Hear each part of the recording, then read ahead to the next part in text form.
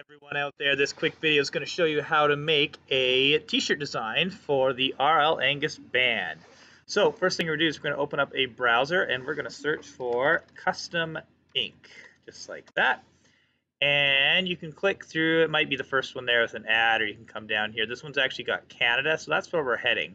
So if you open it up and it says go to the Canada site, make sure you hit go to Canada. So we're going to scroll down on this front page there. You will see that we have unisex t-shirts. You can click on that one. And we're going to click on this first one right here, which is the Gildan Ultra cotton t-shirt.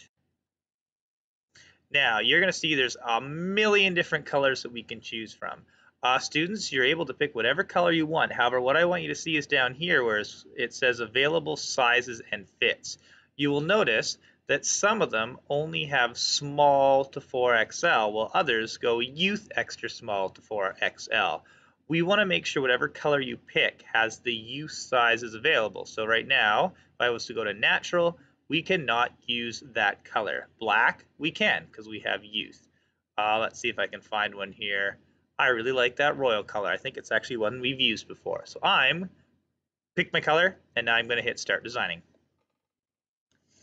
It's going to load up our editor, and this is where you actually get to design your shirt.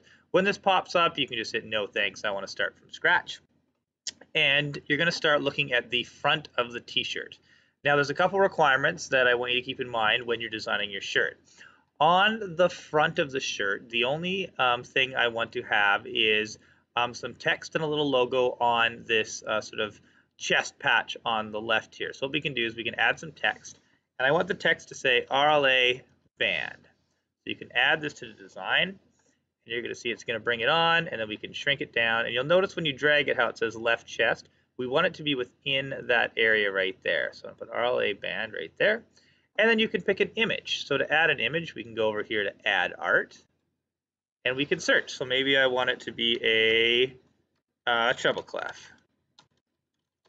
I can search that, and I've got all these different logos I can use.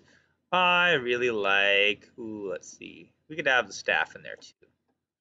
So I'm going to click on it, and it's going to insert it into my design where I can then move it. There we go. Same thing, I'm just going to shrink it down a little bit, and I'm going to put it right there. Now you, of course, can come up with some other logos. Whatever you want to do, you can change the font of this by clicking on here. You can change the color of it. You can kind of go old school like that. Lots of different things you can play around to make it look how you want it to look. You can rotate the text. If by changing this, that'll make it kind of go on an angle.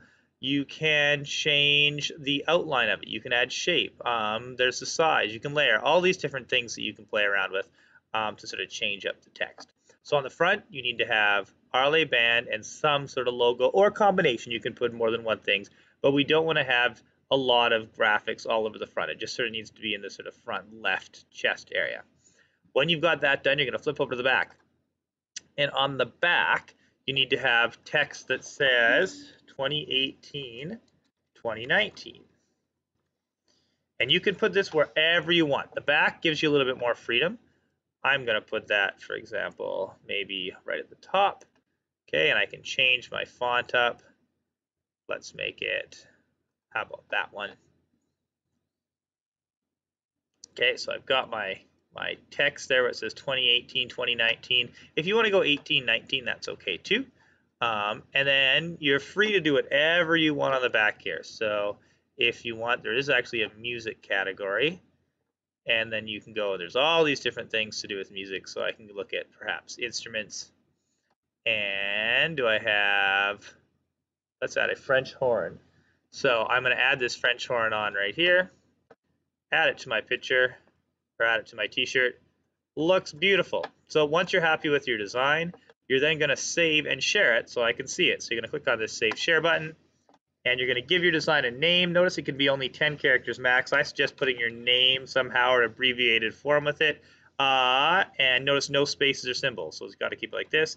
And you're going to send it to my email, which is djohnstone@st81.bc.ca, and then you hit save, and if you've done it right, it should send it to me. So now I'm going to get an email saying you've sent that design. You're welcome to submit as many designs as you want, and then next week we're going to pick the winning design. If you have any questions, just be sure to ask me in band and I can help you out. Thanks, everyone.